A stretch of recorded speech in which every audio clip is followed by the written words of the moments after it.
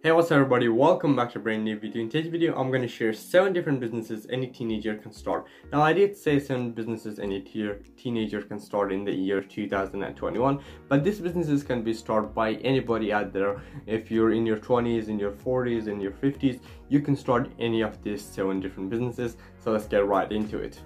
Now in today's video I'm going to go through on how to actually get started and how to start these businesses, how to scale this business into the next level, and how to basically make it your full-time job and career. The first business idea we have is YouTube. Starting a YouTube channel can be hard, but if you can give some determination and hard work, then it can actually be a multi-million-dollar business. We can name some of the biggest YouTubers out there like Mr. Beast, Dude Perfect, Graham Stephan. They make millions of YouTube per year, and you can do the same if you just give it some hard work.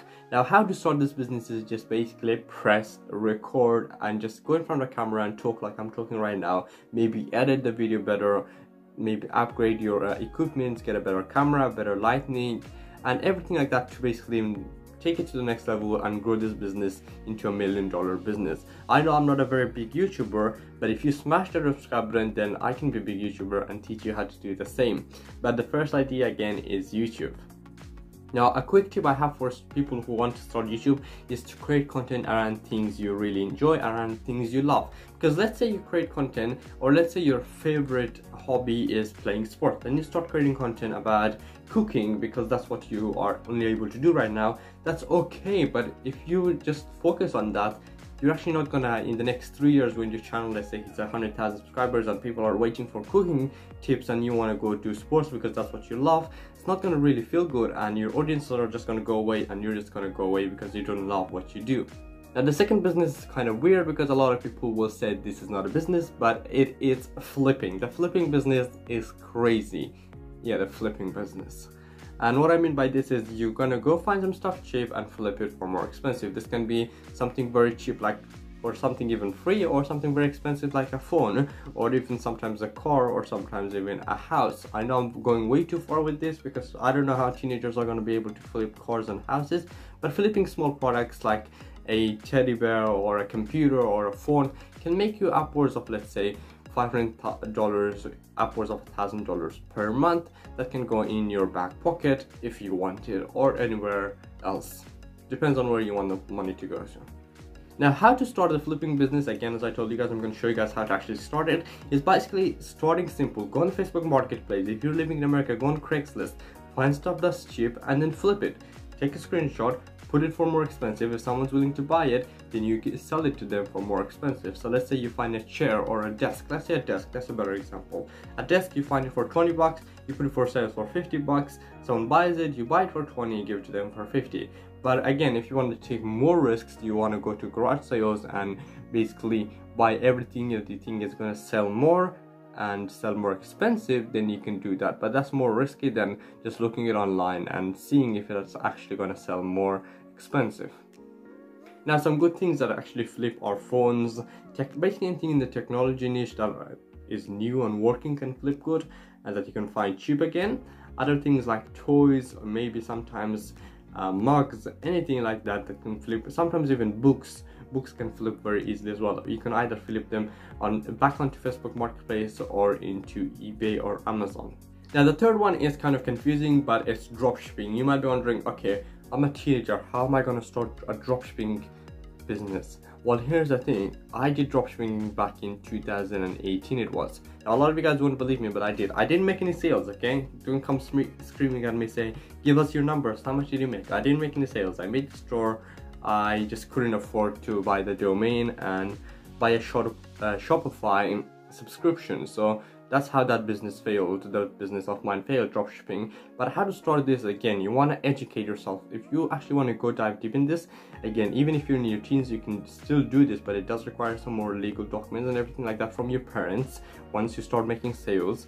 But again, this business can be started with just some simple products that you can find cheap on AliExpress. If you want more videos on dropshipping, let me know in the comments down below. I'm willing to cover it more because I've tried this business. I know how hard it is. But if you want me to go more dive deep into it, let me know in the comments down below. Number 4 is an OG business, and that is the car washing business. Now I haven't tried this personally because here in Australia we're in lockdown. I was going to try it for a video, but not right now because we're in very heavy lockdown, but the car washing business, just start washing your neighbor's car around your neighborhood. Just go walk around and say, I will wash your car. Even sometimes people say just start for free, and then they will give you a tip of maybe 20 bucks, 50 bucks, sometimes even up to $100.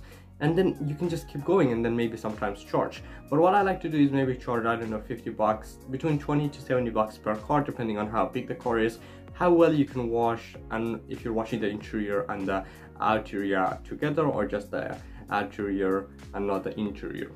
The fifth one is kind of similar to the first one, and that is starting an Instagram page or an Instagram theme page. What I mean by this, again, you probably have your own Instagram page, which I do. I'll link it down in the description down below. You can go follow me, DM me, and we can talk and talk more business stuff, and in private, talk more business stuff in private. But starting a theme page, that's not your personal page, it's your theme page basically.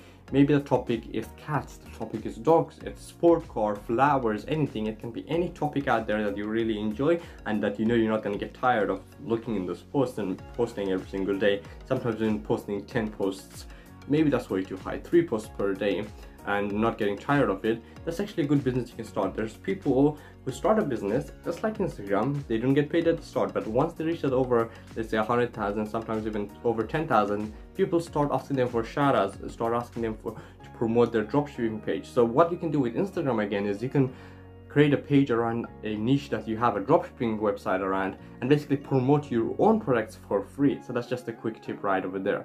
You guys, if you're so far getting some free value, smash that like button and turn on that juicy subscribe button, because I like to upload daily videos for you to help you on your business journey, start making money, save your money, invest your money, and basically become financially free. So if you're into that, turn on your bell notification. And the sixth one is skill-based business. I know this may be kind of weird because you're like, okay, we've talked about a lot of skills throughout this video, like maybe starting a YouTube channel, you can talk about your skills, but skill-based business doesn't have to be very complicated. Maybe your skill is amazing handwriting, which I'm not into that category, but if it is, then what you can do is start just small. So what are some good skills like people have? Maybe photography, videography. That's the 2 things I wrote down in my notes. Maybe you're very good at taking photos. What you can do is start working on sites like Upwork and Fiverr. And once you get big, you can work with big companies. Like let's say you're a very good photographer, you can work for a big real estate company that works all around your state or around your country, and you can make millions per year, because you're just going to turn into a $1 million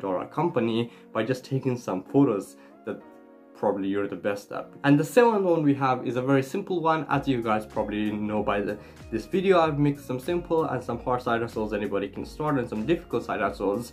And the 7th one is a cleaning business. Now a cleaning business, a lot of people are like, okay, I don't want to go up to someone and clean their shoes. Now it's not that. You can go clean their driveway, go clean their house.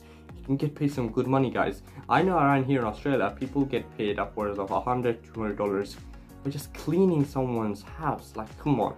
That only takes 3 hours and they make $300 just by click of a finger. I know that may sound very complicated, but cleaning is not that hard. You gotta put the hard work in. It's probably hard, but you gotta put the hard work in to actually get good results.